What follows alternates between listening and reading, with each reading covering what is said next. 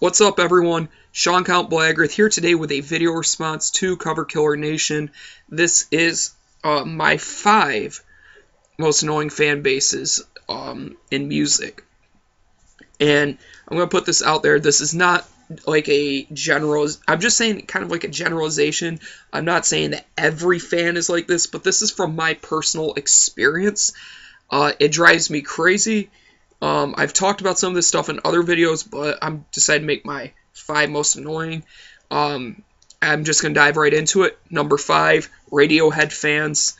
If you've ever encountered one, you know what I'm talking about. If you don't like it, it's just too deep for you. It's too complex, and you just don't understand the deep meaning and just how amazing the music is. You just can't wrap your mind around it, and you don't appreciate it.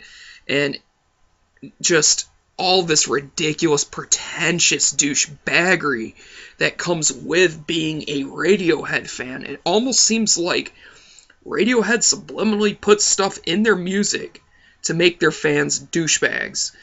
And most of them, from what I've encountered, there's some cool ones. I mean, like Macasaur, here on YouTube, Austin 3 Creation, or 60-Minute Wipeout, his new channel. Cool dude. He's a Radiohead fan. He's not a douchebag. But I have encountered some that are just so diehard and ravenous, where if you just state an opinion that's, I don't really care for them, they just go off and say that you're not intelligent enough to like the music, that you just don't understand it and you need to try it again. And that's just ridiculous. Just stop. Number 4, black metal fans. As you all know, black metal is my favorite genre of metal. I love it. It's what I mostly have in my collection. It's pretty much all I listen to when I'm not about to review something. But the fan base for a lot of black metal is some of the most annoying, stupid, just ungodly, douchey group of fans. They have this kind of mentality that black metal cannot be listened to by certain people, that black metal is supposed to just remain this really tiny thing, and it is to an extent, but it's only for the most worthy. And if you don't like, mayhem, you're not worthy. If you listen to mainstream metal, you're not worthy of listening to black metal. It's just absurd. If a band gets higher production, other than something that sounds like Vlad Tepes, if it sounds like Vlad Tepes, it's true cult, and they'll welcome it with open arms. But if they get good production, they're sellouts, they're hipsters, they're mainstream. It's just retarded. I've never once heard Dimmu Borgir on the radio. I've never heard Cradle of Filth on the radio. Am I saying their new stuff is black metal, both bands? No, I'm not. But they're not selling out. They just changed their sound. And black metal fans have a very hard time grasping that concept, it seems. But yeah, it's just annoying. Number 3, thrashers. If you're a thrash metal fan, great. Mr. Possessed by Fire is one of the coolest dudes I've ever seen, and he's a diehard thrash metal fan. And he's not a douchebag. But you do encounter the, poser killers that, are stuck in the 1985 mindset that was brought forth by Exodus of thrash till death, kill the posers. Ugh. It just drives me insane. It's like you can't listen to thrash. They're kind of like black metal fans in a way, because, I remember... one of my friends here on YouTube, Duncan, was getting a lot of hate comments because he had a Mastodon poster in one of his reviews for Creator. It's like, really? Really? I don't understand that mindset. I can't wrap my head around it. But I don't really want to, because I don't want to become that way. Just thrash metal fans are some of the most closed-minded groups of people on the planet, along with black metal fans. If you don't like thrash metal, you're a faggot, and you're not a metalhead, you're just a poser. Simple as that. That's how thrash metal fans think. and that sucks. Not saying every thrash metal fan is that way, but from my experience, that's how it is. Number 2, death metal purists. If you like death metal and you like old school death metal, that's great. But if you're going to be a douchebag about bands changing and evolving, or the sound of the genre overall evolving, then there's a problem. And that's when you're being a total douchebag. I can't stand it. You gotta accept the fact that times change and metal needs change. If every band sounded like Entombed, I would become so bored of metal I probably wouldn't even listen to it that much. Obviously, I would like it because I like Entombed, but if death metal remained that way, we wouldn't have such awesome bands such as Devourment. We wouldn't have some great stuff like Catalepsy, Euphoric Defilement, Cytotoxin, Guttural Secrete, just all these really awesome death metal bands, Cattle Decapitation. These guys are prime examples of what happens when death metal evolves.